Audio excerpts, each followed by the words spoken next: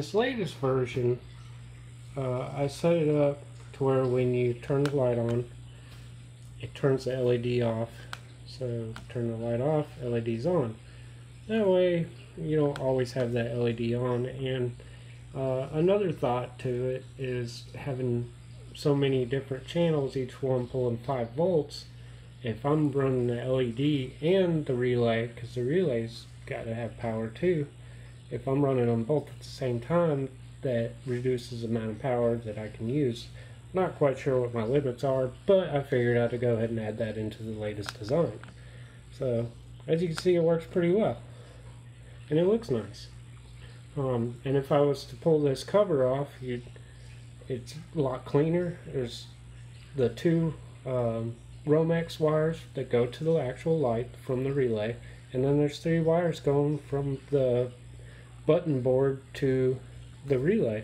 So it's super simple, real easy. The hardest part is running the Cat 5 down to here.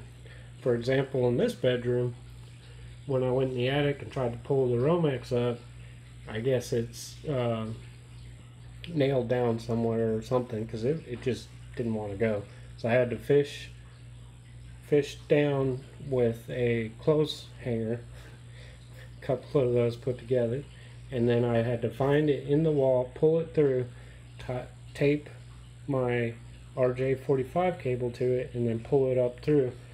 So it was a hassle, but it worked out in the long run. Pretty nice. And it's fairly responsive. Of course, it depends on the web server, because it's constantly checking the web server too to see if you change the light status on there or not. Plus, anytime I press it, it updates the website so that it knows whether it's on or off, and also when. Right now I've got it set up to where you actually have to have a web server for this to work, but in the future I'll have a separate code where you don't have to have a web server. The Arduino actually handles the website, so it'll look a lot different, but it'll work the same. So pretty cool. This is the light switch PCB that I designed. You'll have your input and output RJ45 jacks on there. Now, for the single light switches, where there's only one light switch per room, you only need one. You only need the input. But if you have a 3-way switch that you're setting up, you would have your in, and then this would go out to the second light switch, and then the second light switch you'd only need one. Treat it like a normal light switch. That way you can use both buttons to turn that same light on and off. And I also did this board to be able to solder the button directly to it. So that cleans it up, and you don't have to solder wires to this, and then you just put a resistor there for the LED. And then it's also got your relay output, ground 5 volt, which on here, as you can see, you got the DC plus, DC minus, and then your channel. So the RCH would go to the CH1 on this relay. So that, that way you only got to run 3 wires there, plug in your RJ45, plug in where your light switch wires were, plug those in there, and that's it. So super simple. Of course, you'll have pins like these on here, so that way you can easily attach the wires. And it also has an input 2, and then an extra 5 volt and ground jack on there. That way you could add like a motion sensor or something, anything really that does a on-off situation.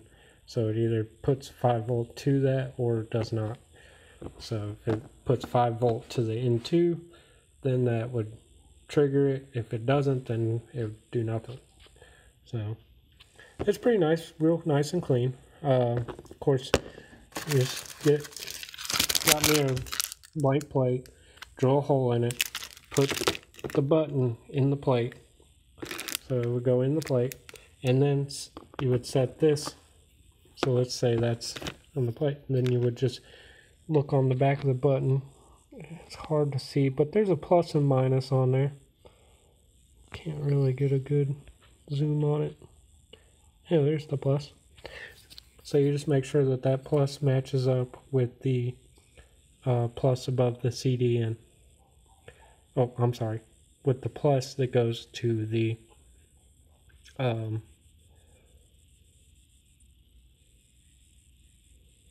resistor. With the plus that goes to the resistor.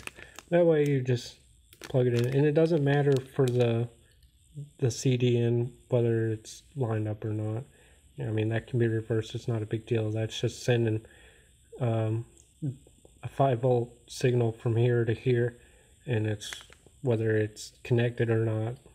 That's how that works. But the LED, you want to make sure that the plus for the LED matches the plus on the back of the button. That way the LED will light up properly. Which this one's blue, just like the other light switches in the house. So it's getting there.